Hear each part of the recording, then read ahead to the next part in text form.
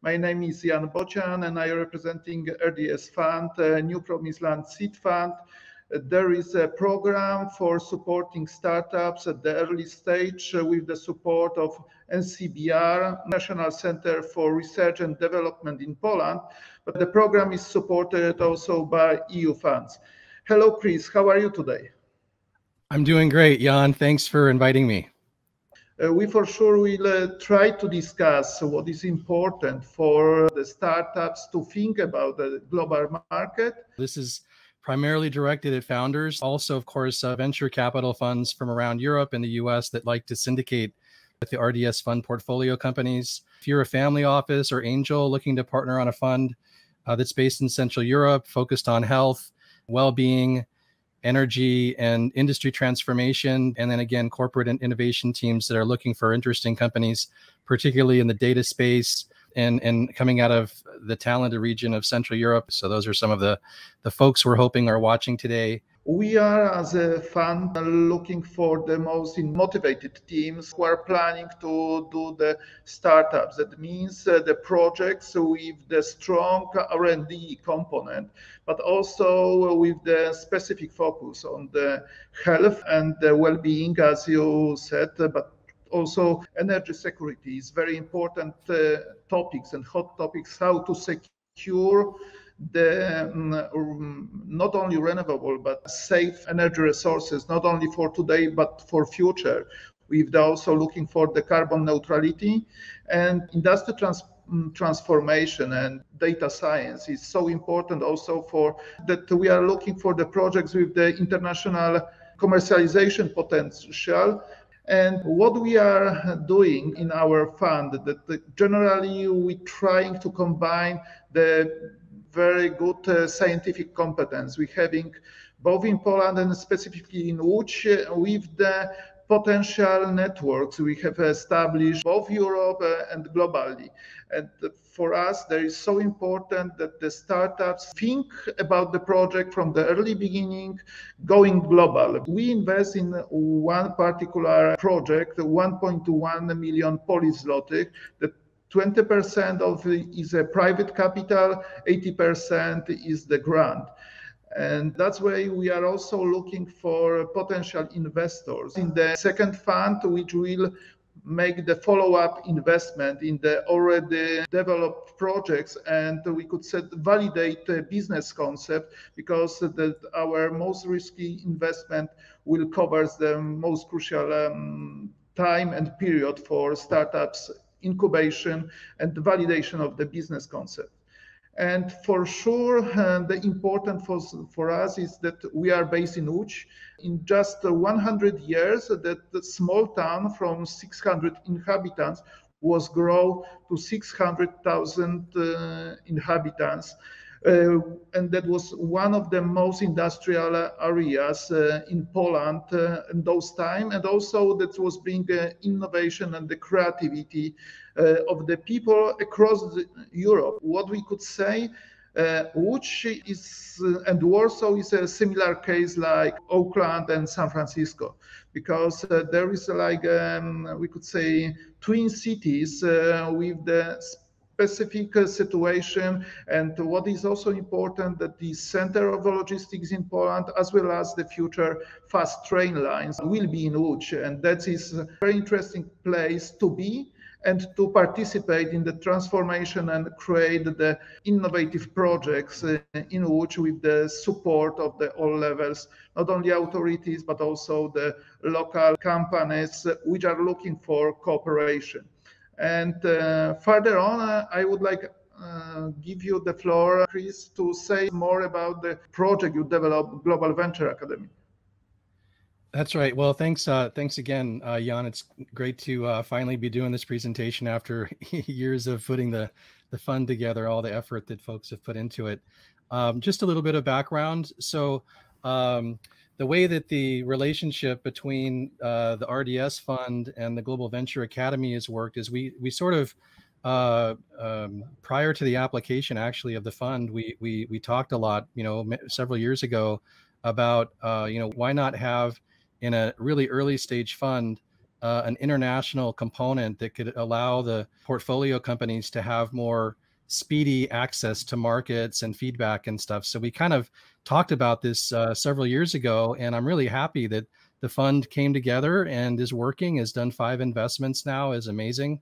And we're now doing our first Global Sales Academy together to really try to deliver that unique quality of international access and networks that we hope is something that the startups like and that our syndicate partners like. So the history of the Academy, it really started back in 2013 when we did our first gathering in Mountain View, California, with a bunch of Berkeley people, SoundCloud, Shazam, Adyen were there. So not such a health-oriented crowd at that time, but certainly very B2B-ish and very data-oriented companies. So we've continued to do that every year. And at this point, we have this modular ability to support as a value adds venture fund. So we're happy that we're doing that with RDS fund. I think that that's what was also important, that our first discussion was coming to the event that was Innovation Poland US Innovation Week in the Bay Area, and that was a lot of interesting discussion, let's say, and inspiring idea was coming. And finally, the good things that we are starting operating the things which was developed through our cooperation and a long discussion. No, it's true. I mean, that was 2014. If you can imagine, that's when we met, and we were doing one of our academies in San Francisco the same week that the Polish, I think, what was it, the top 500? There was some initiative that was going on between Poland and the United States at that time. And we just serendipitously all met, and a bunch of people came to the Academy that day. And here we are, gosh, how many years later? So it's really great. And yeah, this gives just a little bit more background. I won't go into it. People can read it. But just to give them a sense of what venture.com, we're based in the Netherlands, but we've always tried to kind of work cross ecosystem. That's one of the strong things that we try to do. And we're definitely excited about being involved here as well. So from a global point of view, you can see Vuch is there on the far right. And these other red dots are places where we've either been recently. I know that Piotr was in Brussels recently. We're going to be doing an event here in the Netherlands. And then over the summer, we've got some things going on in the US as well. So this is just an example. And we'll be talking a bit more here as we go on tactics, the whens and the what's and so forth momentarily. With this fund, we're doing it very differently. I think the idea being that you can help a founder to talk to people that are relevant to the business, either partners or potential customers. If you can have those relationships and those discussions early, then it can really help clarify for the company their roadmap, what they're going to be developing, how they integrate with other architectures out there. Index Ventures has an interesting view on expansion to international, and they describe it basically as 2 dimensions. One, feet on the ground. Do you need to have people on the ground in another country in order to get customers, to support customers, or can you do it without so-called boots on the ground? And then the other question is, how much of the addressable market is in that foreign market or that international market? In this case, we're really talking about Northwestern Europe and the US, and the higher the market potential or the market size in that region, and the lower the boots on the ground requirement, the more the earlier a company can actually focus on that market as a priority. In this case, we're not really talking about expansion because these are seed stage companies. I mean, our business is typically focused on early to growth, but I think that the seed stage is something that there's a lot of relevance as well. According to a Y Combinator, Paul Graham, that a startup is a company designed to grow fast, and typically where we see problems is after companies have sort of their regional product market fit. If they haven't done the international, then they go through a bit of a flat line, and they see that box on the right side there to engage those markets where the company plans to be in order to adapt the product, adapt the content roadmap, and the team, actually, the growth team, where are people going to reside? Then on the left-hand side, there's a lot of things companies can do to just ensure that they're capturing the requirements around them, understanding that there are competitors. 20 years ago when I did my startup, we thought it was competitive back then, and here we are 20 years later. But then on the right-hand side, where you're really serious and you're saying, okay, we now want to be driving revenue proactively from that geography and stop depending on sort of random inbounds that are going to come in for the good companies, but not in a very high quality manner. I always remember regarding that thinking about the market size. I spoke with my colleague Seppo from Finland, and also there is so many successful startups from Finland and Baltic states. But when we starting discussing about the business, Seppo always said to me, we are only 8 million people market. When we planning the business, we need from the early beginning, we need to think about the global markets. And I think those also open my eyes and thinking about the project development. That for sure, the Poland is a big market. There is around 40 million people market. But finally, when we're talking about fast growing companies, it is important to incorporate from early beginning the potential other markets, or even that potential that in some markets the project could be easier to introduce to the market, that let's say test and validate the MVPs, and let's look for the other channels for the market, and maybe some other growing markets is easier, cheaper, and less complicated to achieve the first sales. And that's are the things I think very support so successful startups from Finland and Baltic states. Absolutely. Yeah. I mean, you got Estonia with, I think, 1.2 million people, and they have 6 unicorns, and they do it the way that, you know, the quote unquote Israelis do it, in terms of getting out, you know, of the gates really quickly and engaging the market directly, not via an accelerator, not via some channel partner, but directly into the market to capture those requirements themselves and understand, you know, like I remember in our company when we started, there was a certain point we recognized, we thought at first we were going to be a bolt-on solution to existing marketplaces. Like there was a company called Commerce One, another one called Ariba. We ended up backing off of that and realizing we wanted to connect to the major ERP vendors like Oracle, SAP, and we had to understand their architectures, because the object model underneath the product needed to be able to speak to those applications. So this whole idea of, you know, either you know, getting out into the new markets, both to build those relations. Maybe you get a lucky strike and you find an exact fit, because that for sure it happens. But mainly to ensure that your teams have the right information. And I think that's why I'm so excited about how this fund is designed with a super strong science anchor, with Piotr and the team leaders there, and this mindset around international. So this slide to me is, in a nutshell, it's this concept of iterative development. Any founder understands the importance of iterative development and continuing to get smarter and smarter as you begin penetrating your market.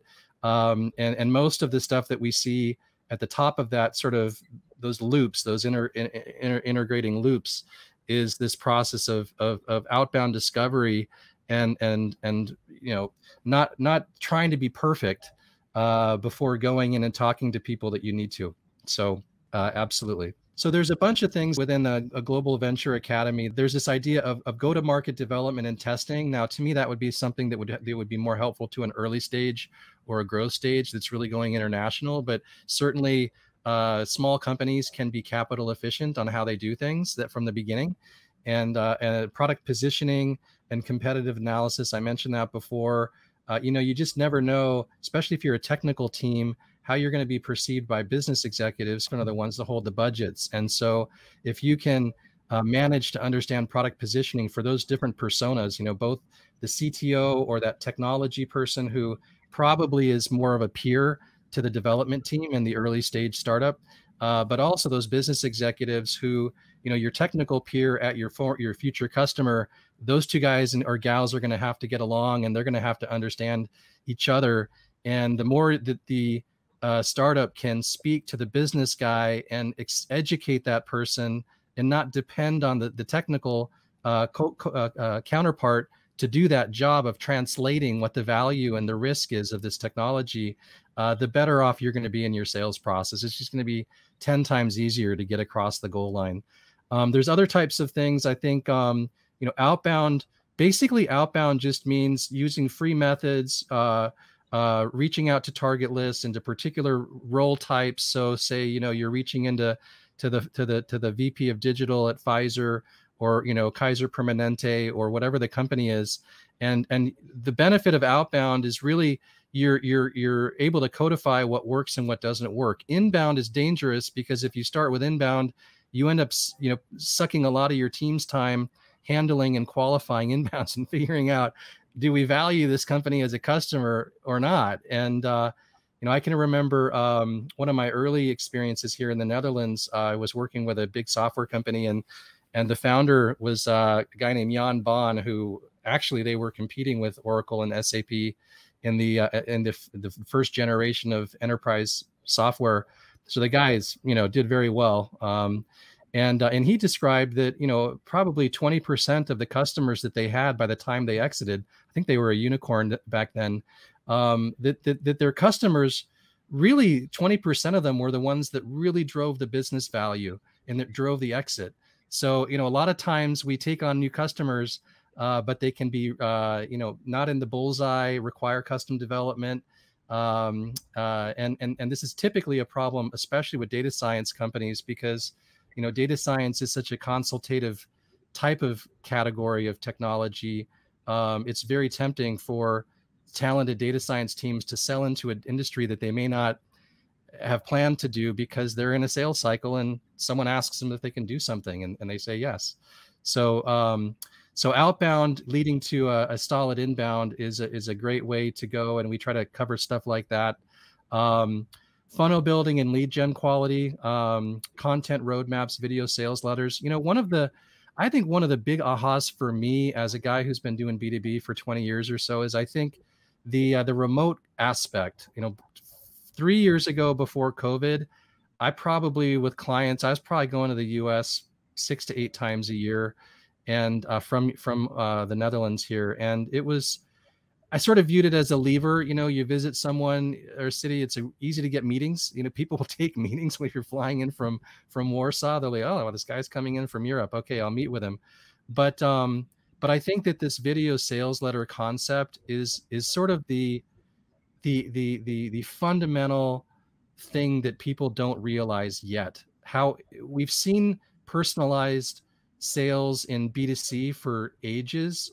But the ability to build out very educational, not product feature walkthroughs, and this is what it does, but much more video sales letters that take the time to talk to these executives, understand what they're thinking, understand their concerns, and then write a script for that video that addresses their concerns from the beginning, rather than leaving them hanging and having to do grab the CEO and drag them into a sales call because, the CEO is the best explainer in chief.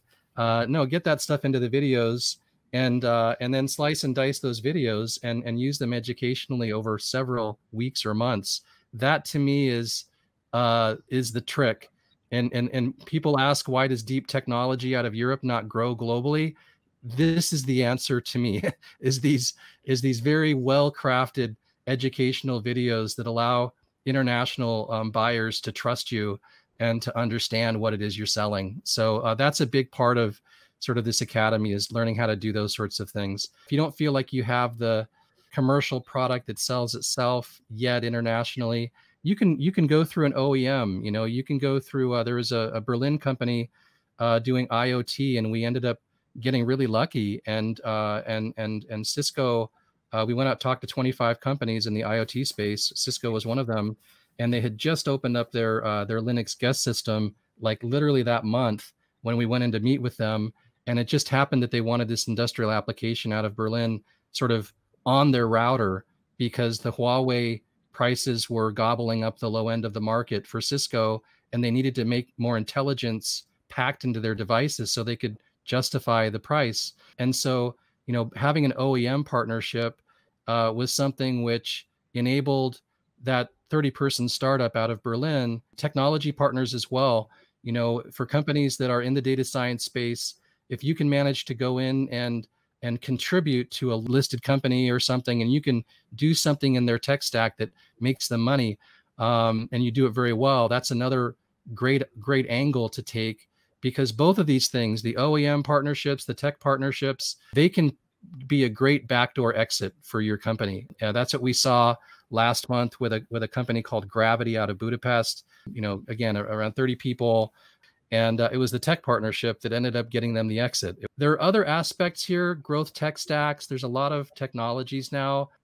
Yeah, for us, it's so important that we have opportunity that our company portfolio could have the access to such, we could say, accelerating activities, not waste the time for the things that could be straightened on, having the proper direction and proper experts, and also the understanding what is needed in the global market. And that is, thank you, Chris, that we create those opportunity for our company portfolio, but hopefully not only for our teams, but also for the Polish companies which are looking for the international markets, that we could create a special ecosystem to support them in creating, and we could say also to decreasing the cost going to the international markets. Yeah, I of course that's music to my ears. I'm a big believer, and I think that the idea, the benefit of doing this over time, is you begin to see the nuances of how to do it, and every time you do it, if you make mistakes, you learn from that, and you try not to make the same mistake twice. And of course, when you're working with good companies, companies that have a great product, and maybe their international muscles aren't completely formed, or they haven't had as much time to focus on that, that's a great exercise. Great technologies, great teams, but not so solid international engine. That's a pleasure opportunity to work in. Generally, one of the things we think is a really important aspect is this network effect concept, where over time you're building these relationships. Those relationships have relationships, and if you can build those trusted contacts with either the corporate world.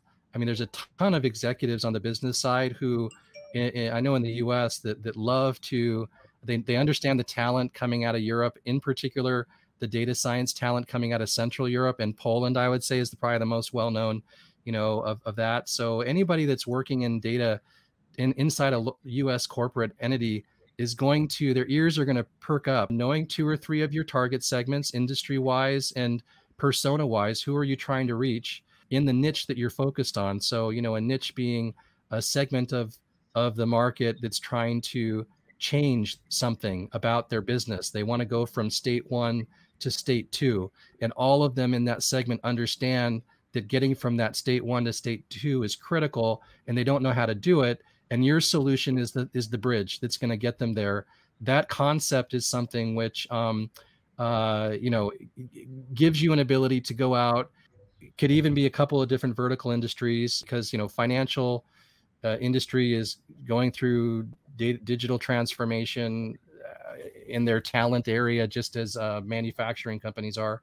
So HR and talent might be something that they both are trying to fix, get from that first to that second state. Relation creation is one of the most important things, and to avoid a lot of mistakes, the possibility of using the expertise of global venture universities and sales academies, the things that how to not repeat the, let's say, problems, risk that already is done, and how to avoid the also misunderstanding of the particular market. Because what I sometimes learn that we also need to think when we're going for the new markets and the global markets, what are the difference in the, we could say, culture, what is the difference in the habits of the people, how to talk, what is important to talk about, and all of the things which create the trust and creates the relation to do the business afterwards. And those for sure is very important, to not repeat the problems that already is recognized and well defined. Yeah, and I can remember as a founder, we had 2 advisory boards in our company in the first couple of years. One was more senior people that were getting us into companies or investors, what have you. But the other was a more agile group of people that we used. And I always thought, because I ran product development, I always thought about how important it was to have those conversations with people that maybe had more experience than we did in a particular industry, and we could just talk with them openly about, hey, this is what we're thinking, this is what we're building, and they could correct us. And like you said, I really felt that was helping me walk. I always felt like we were walking down a dark, like there was no lights. We were walking down a path, and we needed flames and we needed torches to kind of point out, oh gosh, like there's a big hole in the ground over there. Don't step over there, because you're going to spend 2 weeks trying to get yourself out of that thing, and then go over this direction. And so yeah, I think that idea and this resource center, it's coming together, and this is something that we haven't talked a lot about yet, Jan, but the idea of this go-to-market and AI resource center, and I would even call it a community where we try to bring the alumni, people that have participated. We've had, I think, 250 B2B companies since that first year. For sure, we will be also happy to see the questions from other startups, what they faced as a problem to enter the international market. And I think that those opportunity to cooperate on that will be the very interesting and challenging time, how to, as you already said, decrease the risk of losing the most crucial resource the startups have. That means time to the market, and that is the clue. That's right. Yeah, helping them to do more without requiring more. So this would be an example of an asset within that resource center. It's like an 80-minute series of videos. Each is like 10 minutes long, and they cover different topics, like how do you one of the most important things when you're small is not distracting your whole team with international stuff, because it's going to crush the team. So you got to figure out how you kind of, my personality is I like to communicate most of the stuff to the whole team, but you've got to get good at compartmentalizing things and saying, okay, me as the CEO, and maybe I have my head of commercial, or if you don't have that role yet, your head of product development, because that's certainly an area that can benefit from this kind of feedback loop. And so using these small matrix teams, no matter what size you are, this is something that we advise companies that are 500 people and are tuning their international go-to-market. These matrix teams, small teams that can do things without messing up other people, and they can codify then and then distribute that across the organization. So it's a similar concept for small companies as well. There's some examples, lots of use cases. Our particular domain focus is really around deep technologies. So, technologies that require lots of R&D or make a big impact on the world somehow. And then also, I'd say the SaaS AI space. So mainly business technologies. Then there's sort of personal breakthroughs, looking more at the individual side of things, leadership wise. A 3-step approach for what's called telescoping, which is that's how you is what it is what it sounds like. You're sitting in your local market and you've got your telescope and you're peering out into that distant market, but you see it up close, and you keep focused on it. You keep focused on it, and you don't take your eyes off of it until you've kind of begin capturing some of the conclusions about assumptions you've made about that market. And we all know that you can't outsmart the market. You need to engage it. You need to listen, and not go in guns blazing, unless you have another person whose role it is to listen while you're blazing away. And then we get into more things like over time, partnerships become important. Thinking about your pre-exit value packing, how it is you're going to build up the valuation of the business so you actually get a decent exit, since you spend so much time on this experience. And even post-exit, when you do get acquired, it doesn't end. You get acquired, you get brought into a new company, and then all of a sudden you've got a slightly new title, you get demoted a bit, and then you take on a responsibility, usually within that acquirer, for a year or two.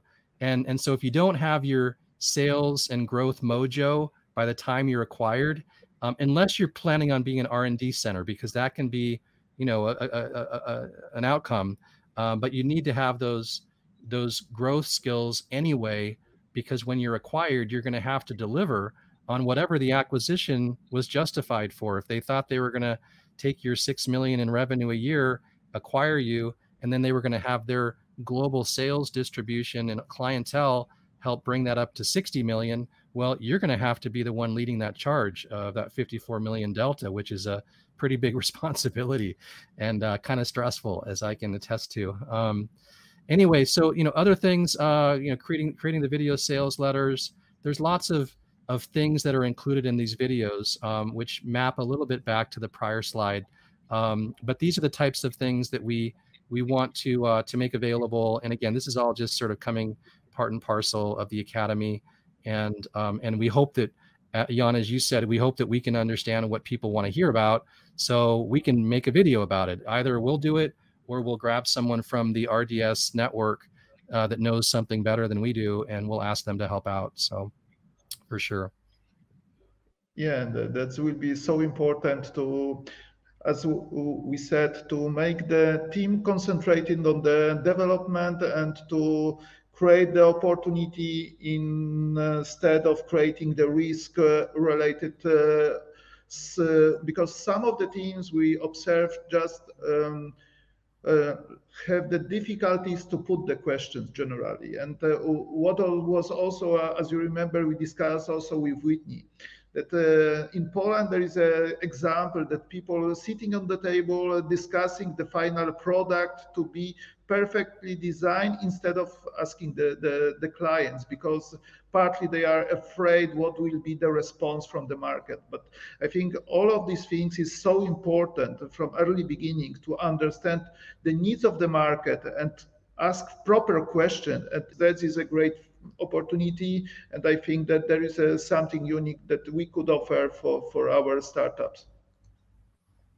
No, absolutely. Really, this idea of having a capacity within the fund to either open doors or take some assumptions and go out and test those assumptions together with the startup. And then, of course, as you start getting into the more commercial side of the business, the actual team development and the funnel building and the videos, all those sorts of things begin to come into play and are particularly relevant, I think, in this market where we know, valuations aren't going to continue going through the roof because of the market we're in, and the money that's being raised, even those huge rounds. I mean, remember, when you raise a 50 million euro round, it's a blessing and a curse, because it's assuming a future valuation and return, and many of the investors have preferences. I mean, I know that we raised 70 million at my company, and it took about 12 years for us to get to the revenue amount where I actually was going to make anything from my equity, because investors were in line ahead of me to get their return. So at any rate, this idea of early stage international adaptation and then more kind of growth stage, both of those have relevant international go-to-market maneuvers, either through coaching, through some joint gatherings, but then also a couple of things we have coming up. Maybe, Jan, you can describe the first couple bullet points on the activities going on, and then I'll do the last 2 points there. Yeah, that's we from the early beginning understand that with our seed capital investment, we need to think with our teams and our company portfolio about the next rounds of investment. So we are preparing the teams also to be ready to, as you said, acquire the funds, because there is a responsibility afterwards for the team when they receive the new investment. So we're looking for the potential funds also not only in Polish R&D activities, but also directly to the Brussels or our other joint international programs that Poland was jointly support financially, that the potential teams and our company from the portfolio could be supported by this type of the money. And I think it's so important that Piotr is involved in the different groups of the activities related to health and health in transition, that there is so important to understand that. And also the network like we create, we've exchanged the information, like we could directly check if something is on the market available in the particular countries.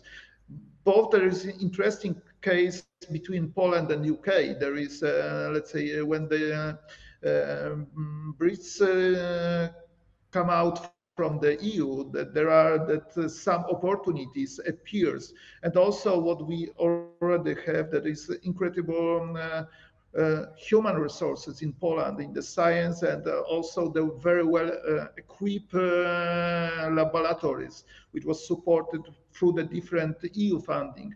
And that could be used for the startups development. There is something new in Poland generally, but this asset we receive from different types of the funding is, I think, one of the interesting opportunities to invest in Poland in R&D, to go afterwards for the international markets. That is clear. And for sure, the new funds for the present period of EU, which means the next 7 years, there is Invest EU, there is a new financial and VC opportunities that we also exploring, how to bring the further capital for grow and develop the products and establish well on the markets. And I think further on, there is something that you, Chris, is doing. There is this direct connection to the US market. Yeah. Right. Yeah. So the way that, when you work in an area for a while, you start to try to structure it in a certain repeatable way. And one of the tactics that I think is a great tactic, especially right now in the sort of the ongoing COVID time here, is this idea of testing some assumptions in the US market directly. And so we actually, on behalf of a group of companies, we will go to the US occasionally, and we'll visit several cities. We'll meet with people directly from the list of companies that the portfolio likes to meet with, or our individual clients. And so that's something which we're going to do again this year. We're doing it. We're going to be, actually, I'll be heading on a plane in about 3 weeks here to head to, let's see, San Francisco, Washington, DC, Seattle, Los Angeles, maybe another place or two. And the idea there is to go sit down across the table from executives. We did this with Synerise, that's a Polish company. We met directly with the VP of one of the top 5 retailers there, the head of digital, who ran, I don't know, an 800-person development team and grew them to billions of dollars in revenue. And that face-to-face time, the hour to hour and a half we had directly there led to their first POC request, which came in from that brand. And that took some months to do, but those initial engagements is what builds the trust. And typically that executive will say, "Oh, I had no idea." I think in the case of that guy, it was, "Oh, we've heard of an Israeli company in this AI space for marketing, but we didn't know there were companies in Europe doing it too." And so that was an eye-opening thing for them. And so that kind of feedback loop is something which is a great way to go. And so any companies in the RDS fund, or any companies generally that would like to be a part of that, are welcome to reach out, and we can tell you more about it. And then, of course, we also want to spend some time, because it's such a unique opportunity to have a fund like this, and in the history that we're in right now in the world, to really double down on the relationships between Poland and the U.S. markets and business. And really make sure that we're not cooperating only in the defense department. We got to support each other in lots of other fields as well. And so this hopefully can be a little bit of an architecture for that. We're certainly going to try, and we would love to meet with people both in the Benelux, Northwestern Europe, and the US interested in partnering with us in the future. The other thing coming up besides the U.S. market research trip is an Grow with AI. It's an event. It's going to happen in Benelux, September 15th. RDS portfolio is welcome to join for free in that session if you like. And then other companies, if they'd like to participate, just reach out to us and let us know. We're going to have 30 C-levels from 5,000 employee corporate and above. So big, juicy logistics companies like DHL and others will be there. And then we'll have 5 to 8 startups, and that's it. So it'll be, 3-to-1 ratio in favor of the startups, and they'll present and get to know each other, and then we'll do an after party with another bunch of people that'll come in. So that'll be in Rotterdam. It'll be online and distributed.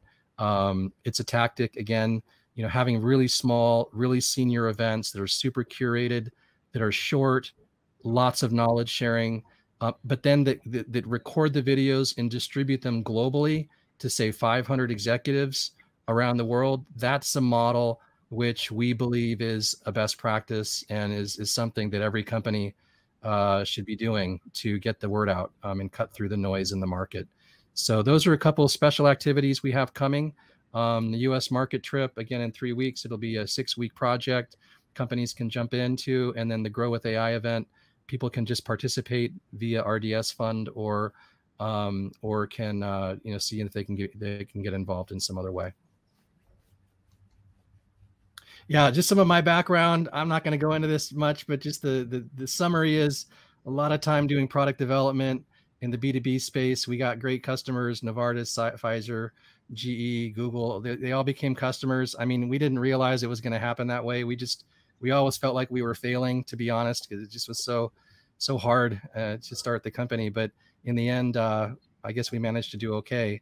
And then the last 10 years or so has been, both on the hardware side. So XTPL out of Wroclaw, Synerize, I mentioned Gravity out of Hungary recently, and some others in what I call the deep tech area. And then more SaaS AI, I guess Gravity is an example, Synerize too, maybe. But anyway, using ML for SaaS and B2B, these are areas that we considered near and dear to our hearts, and we love helping companies in that space across multiple verticals. So yeah, great. Again, I think it's a great partnership. I consider this funds, us having been there at the beginning, and to now be able to actually realize this idea we had of combining a super strong science capability with a commercial international capability, and putting those two things together is what I'm excited about. Yeah, that's. I think that is a great opportunity, and finally, that we doing into the and putting into the practice the things that we designed and discussed quite a lot of time ago, but finally we could prove if our concepts work well, and hopefully we will deliver the quality and expertise to our company's portfolio as well as other startups. Because what I think also that one of the important things could be in the growing stage, the clustering of the teams, that they are doing similar things, but they could find the synergy, and the synergy between the different groups, different angles for let's say going to the market using the different channels. That joint effort many times could be the added value which could bring and accelerate the project to the proper level. And just I would like to, for the, let's say, for the end of our discussion, that just for the short summary question, from your experience and expertise, Chris, so what is important that the team, the startup should focus thinking about go global and go global with the cooperation with corporates? So with corporate relationships, so there's a variety of things that corporates can do. It starts from the feedback and the product shaping and sort of what's the holistic solution, understanding all of that stuff. And then as you go through the life cycle of the business, you end with an exit. I mean, you could go public. It's, maybe you IPO and you are a self-standing company. But often there also can be an acquisition. And then in between those two sort of goalposts, I guess there's a whole range of things that can happen. And I see the technology partnership as being a more and more critical thing. I saw that with the Gravity team last month, and how that provided such a great return for them. I think it was a 2-year relationship that they had there. But they were acquired by an Israeli NASDAQ-based company or a listed company. And it was all because they'd managed to figure out a problem they could solve in the solution architecture of the partner. The OEM is a little bit similar, I guess, in the case of Cisco. The idea of baking your product into a hardware device, for example. So you're actually integrated with their hardware solution, and then channel partnerships. Of course, channels. I mean, you've got to get them moving. After 4 to 6 months, they'll atrophy and sort of die out if you don't get clients together after a few months. So it can be a big time suck and investment. But channel partnerships, of course, are another angle with the corporate relations, especially, I guess, more consultancies and systems integrators. Capgemini, IBM, those types of companies. And what are some other examples of the corporate? You have CVCs, you have investments that corporates can make. That's sort of a philosophical question for the startup of whether they want to invest their time that way. The positive thing being, you get to know another company intimately. They can, they're co-investing, they're supporting you in certain aspects, but then the downside is you can get kind of sucked into that vortex, and it makes it difficult to work with their competitors and really dominate a particular market niche, because you've got one particular company that you're really deep with there.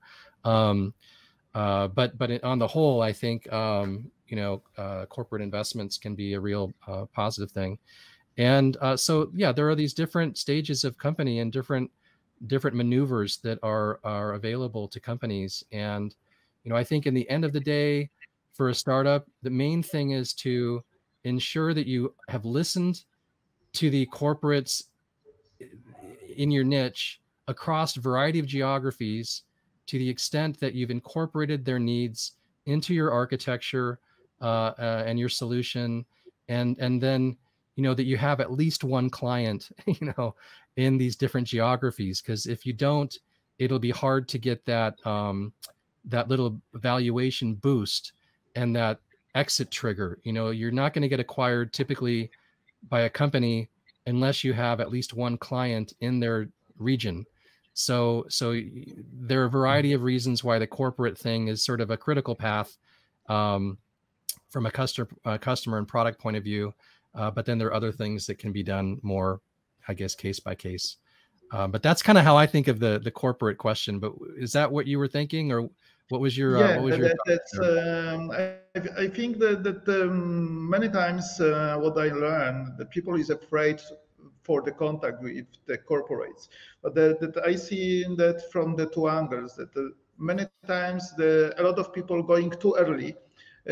Without ready MVPs and not making research what is really needed, because you cooperating with the corporates, you need to also make your additional research what is the real need, because that's not so easy. And that's why also cooperating with the global venture universities interesting and important, that a lot of questions you already answer, and examples, even how to enter the corporates, because that not all angles is many times that the right one, that there is important to find the proper way based on the experience and expertise. Yeah. And the second thing is the question of readiness. We few times discussed that Many times the team is not ready even to go generally to the market. Let's say paperwork, the legal aspects is not clear. That there are a lot of the homework need to be done for the startups itself to be ready to cooperate in the market and especially cooperate with the corporates. Yeah, it's incumbent that the startup segments or kind of puts in clusters different types of contacts that they can make. And so, for example, I would definitely recommend people get out really early and go talk even to those guerrilla companies, but they should talk to a friendly, they should be going in and talking to like a Berkeley alumni, or someone where there's a connection, a friendship. You're going to get an hour time slot, not 30 minutes. And it's not going to be a one directional pitch where you run in there and you're stressed out and you're pitching and then you walk out, what just happened? No, it's like you do it with a friendly, and you do as many friendlies as you can in those first, few months. And basically the nice thing about that is you don't have to be prepared. You can actually go in and say, I'm not prepared. But I want to tell you, here's my pitch. Here's what I'm thinking. Here's what we don't have. What do you think? And they'll say, oh, this isn't critical. That's important. And what about this? You're going to go through a sourcing process. You're going to hit this compliance team 3 months in, and they're going to ask you these 20 questions. You've got to have your T's and C's already, dotted and crossed for that future discussion. But I think that idea of not worrying about being prepared in those first few meetings, but doing it with the right people, that's the key thing.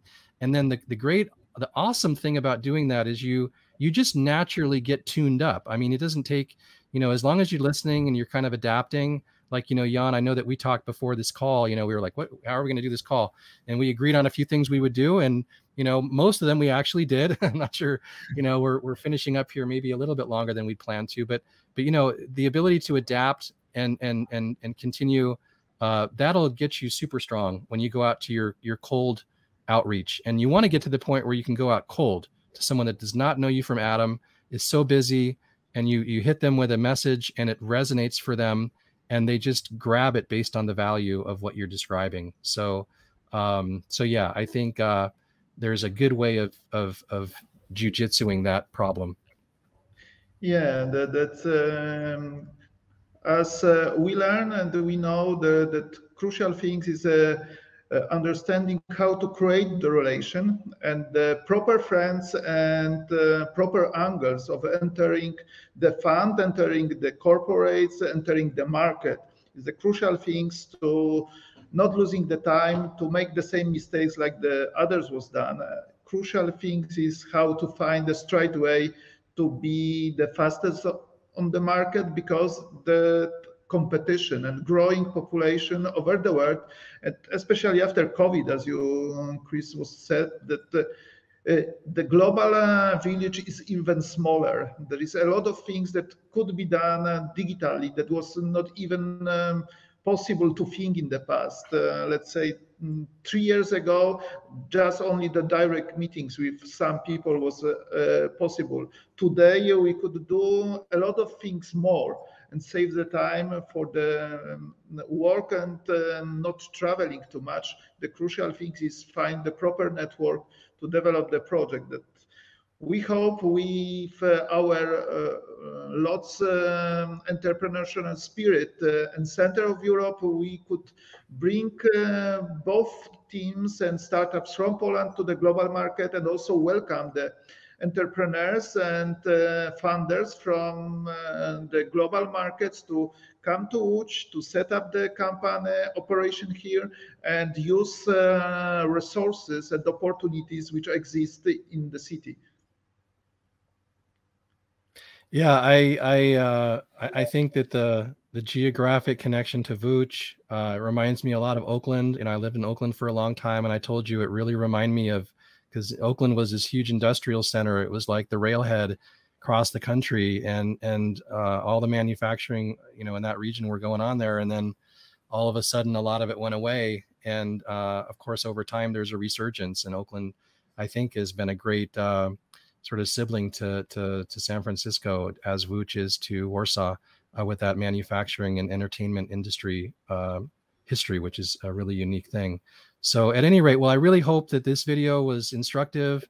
It demonstrated our commitments, I think, to being a fund that's both got that science capability, but also the international at the same time, and you know, kind of openness and really wanting to find the best companies and help them out. And of course, if we can manage to build partnerships with Benelux funds, ecosystem, Northwestern Europe, and the US, then that would be great. So we look forward to hearing from people that are like-minded. And thanks for listening to us today. Okay, thank you very much, Chris, and hope to see soon, and also the success for your trip in US, and let's say thinking, and for sure that will be very important time now for our company portfolio to set up the special workshop we have agreed for them, and to learn them how to be prepared for the global markets from early beginning. Thank you very much, and good afternoon, and good progress in any project you have.